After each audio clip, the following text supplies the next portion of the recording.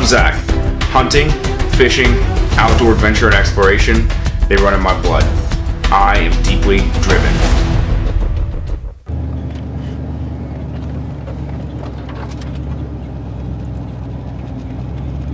Well, we have gotten the decoys hauled down to where we're going to set in. We got a little pop-up blind thingy that we're going to use too to give us just some supplemental cover. We did not throw decoys yet, so we just walked down there without waders on or anything, just because it is a long walk. So rather than have waders and haul decoys, we just hiked it down in our boots. We're going to come back to the truck anyway to sleep. We did not set decoys yet though, because that mud is going to be like thigh high. There's ducks here, at least as there was on Wednesday when I scouted it, but we're going to earn them for sure, I think. So we're going to get some sleep here for a few hours and then walk in. I scouted this place on Wednesday, and the water was higher than it is now, and now it's like half an inch deep. However, one of the best hunts I've ever recorded was in these exact same conditions, during this exact same time of year: wind direction, wind speed, water depth, temperature, time of year, everything, and location. One of the best hunts I've ever recorded. So could be really good, but we were absolutely going to get our exercise. We went lazy on the decoy spread. So that would, well, for one, it won't be as bad to pick up, but also we might reassess a little bit when the light comes up. Let's see what we're looking at here. So it is shooting light, but it's super, super overcast. Our decoy spread is terrible because that mud out there is literal concrete. So we're going to see if we can get them in with just a few decoys, wait for the light to come up, and make a different plan. There we go, Calvin. Shoot that duck right in front of you. Huh? Shoot that duck. I can't see him.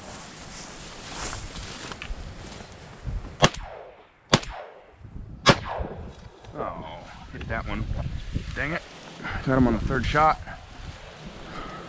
You see him? Yeah, he's out there somewhere. Okay, so there's some teal on the water, hanging out by them shorebirds over there. Calvin's gonna try and bust them on the water. I got one. Did you? Yep, sitting right here. Nice. There you go. Finish. Maybe. See? Kind of moving. Sure. He's trying to get a little closer to him if we can. Oh, he's going belly up. Okay, what are these? What are these? What are these? What are these? Are these shorebirds or these teal? I can't tell. These are ducks. These are ducks. Here's one, single, out front. See him? In the water? Should I turn it? Yeah. Yeah, he's still got his head up. He's dead now. Here. Lightening up my pack. Are you out of shotgun shells? Yeah. Okay. I'll definitely get you back on this. Oh, you're fine. Well, I mean, I'll take the shells, but I ain't pissed about it. So now we got 1 and 2. You got 2, and I got 1 now. Okay, so Calvin now has 2. He shot 1 on the water, a group of teal that was just kind of loafing around out here. And then some more teal came in, and he shot 1 of those. And then I've got 1 from early this morning. It's blown to the other shoreline, so I'm going to pick that up on the way out. But I can see it right now. So we're at 3 ducks right now. I almost feel bad for Calvin. That mud, this mud is like concrete. Like, it's like if concrete was half dried. That's some of the worst stuff I've ever walked in. But I have been in those shoes before. And he wanted to go pick up his ducks, which is probably a good thing. They don't get lost that way. It's like it's suction cups to it. Yeah, I guess where it's like 1/3 of the way dry, it's just like that half-dried concrete. Out there, at least, it's probably just normal mud. Yeah. Your foot pulls out of it when you try to. So as you can now tell, this place is getting close to being dry. If I haven't mentioned, Iowa is in the middle of quite the drought. But there are some ducks around. The nice thing is this kind of concentrates where the ducks are at. For like the walk-in kayak hunter type of guys, this is a rough year. My big boat I don't really trust anymore to take out, so I don't know that I'm going to be doing much of that. Yeah, he does have nice green on. That is green wing teal. Is that your first green wing? I think so. The only other ducks you shot, those were the ringers last year, right? Ringnecks and then the coot. Yeah, I mean, coots are, they're a waterfowl. I don't know if they're a duck.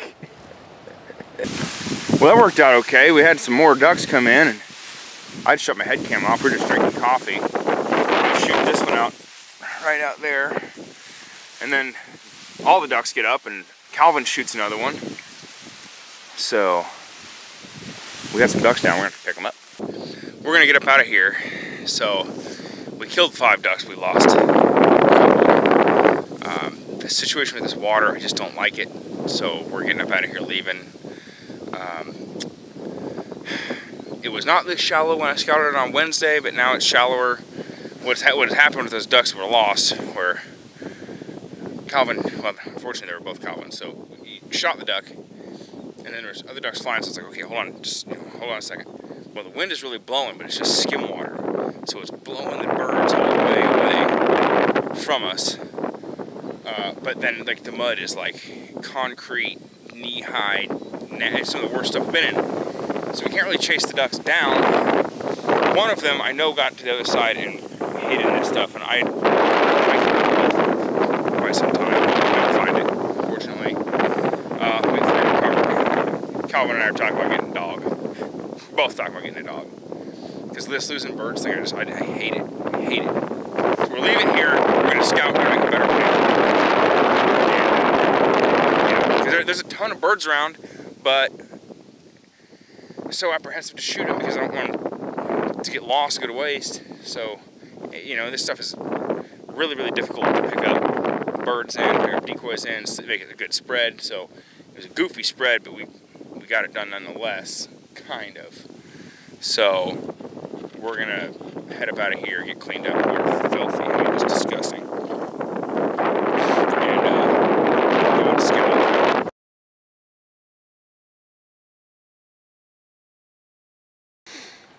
Okay, so Calvin and I are gonna make a shooting table out of an old wire spool. My buddy Piper is an electrician. He gets these wire spools at work that they just try and get rid of, so he's dropped a couple off for me.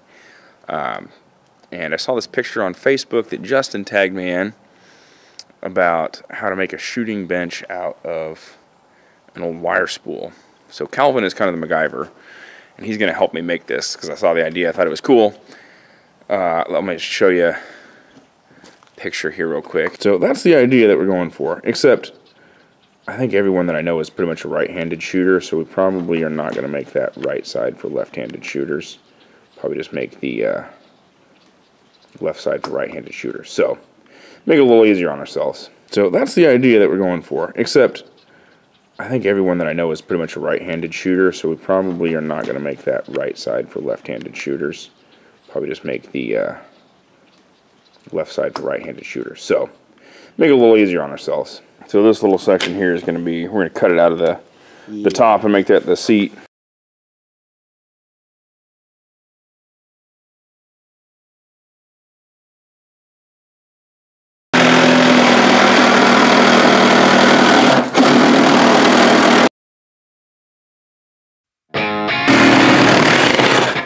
So one kind of cool thing is the previous owner left us with like a bunch of scrap wood and stuff, which normally would just be junk to deal with, and we can use it for all kinds of projects. Calvin helped me build a workbench when we first moved in, and got an old scrap 4x4 here. I'm gonna use about a 15-inch seat. I bet that'd be fine.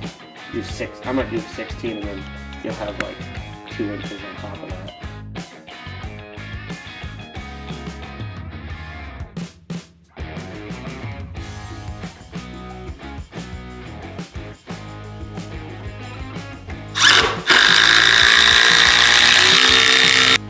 Solid? Solid enough to beat someone to death with? I'd say so. Cool.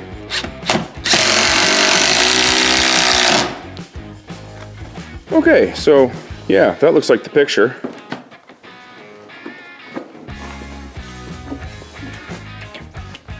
Good? I'd say so. Okay, so that's the shooting bench. I'm gonna go put it over where I'm planning to start making the shooting range. I'm wanting to get 100 yards set up.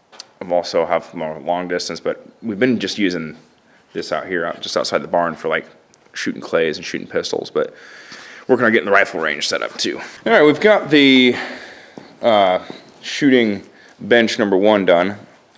On the fence, if I want to do a second one right now, how much we really need 2 versus just having everyone share one. We might do a second one. And we put some notches in another spool. That way, so where we shoot clays at, it's kind of nice just to have notches just to lean your gun up against, you know, when you're not shooting. Sometimes we'll have 2, 3, 4 people out. So just somewhere to actually lean the gun up. So we notched right here, gun rests. So now we're gonna cut down a couple trees. Nicole and I are talking about putting in more fruit trees next year. So we've already got some fruit trees on the property, as I referenced in my video when I kind of did a little tour of the place. But she wants peach trees. So we're gonna take out a couple of trees here, just real small ones, and clear room for putting in peach trees for when spring rolls around. Finally got our hay mowed. So it's like October 17 or 18 right now. We moved in June 26. We were wanting to get it moved, like mowed pretty soon after we moved. It's finally mowed, cut, baled, everything else. So now I get to utilize these pastures how I want. So this is the mowed pasture and baled. We're going to take out this tree right here, and we're going to take out that tree right there. That one there blocks our view some. We're also going to probably put a fruit tree just over to the right of that. And then next year we're going to, like I said, have a couple of peach trees in here, and our garden will be out here as well. So yeah, now we can actually use this pasture. But I've also wanted to do a big like brush burn pile kind of thing, and that's going to be in that back corner of the pasture. And now with the hay out, I can finally start making that burn pile. And I've got like little tree projects that I've scattered about the place, like that tree trim right there, that I've been waiting to get burned up. So we're going to collect that stuff, cut these trees down, and make the little burn pile over there.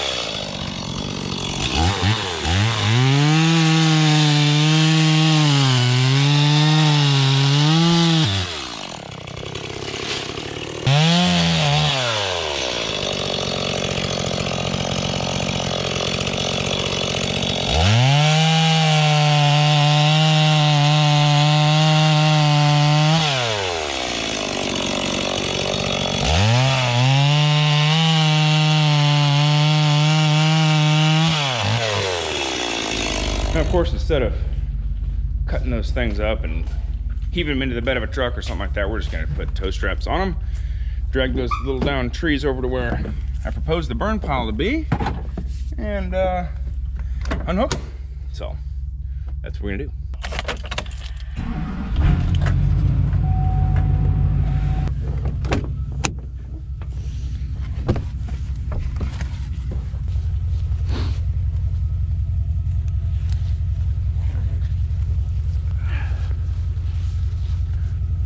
Loop it on through.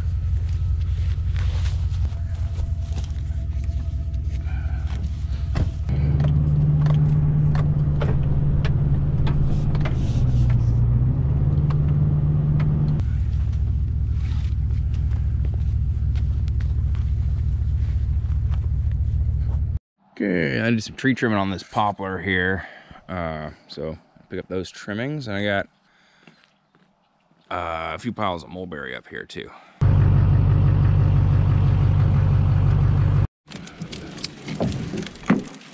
My giant brush pile off of this truck. Okay, we've got the brush piled up, at least for as much as we're gonna do today. I don't have that much more laying around, so I'll be able to establish my burn pile, which is great. So we're gonna run into town, do a couple errands, and then come back and I don't know, do whatever.